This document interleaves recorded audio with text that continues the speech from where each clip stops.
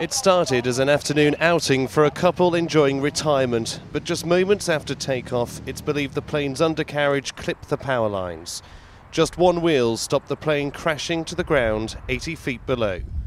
Dangling from 380,000 volt cables, aviation fuel pouring over them, below, emergency services struggle to work out how to rescue the couple safely.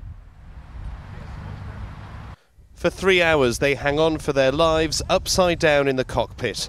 A rescue helicopter would be too dangerous. High winds now threaten to topple the plane. Officials take a calculated risk.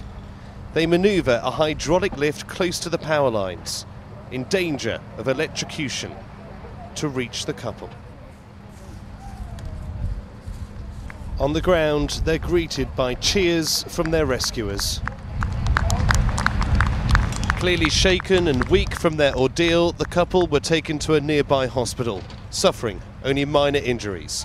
Chris Rogers, News at 10.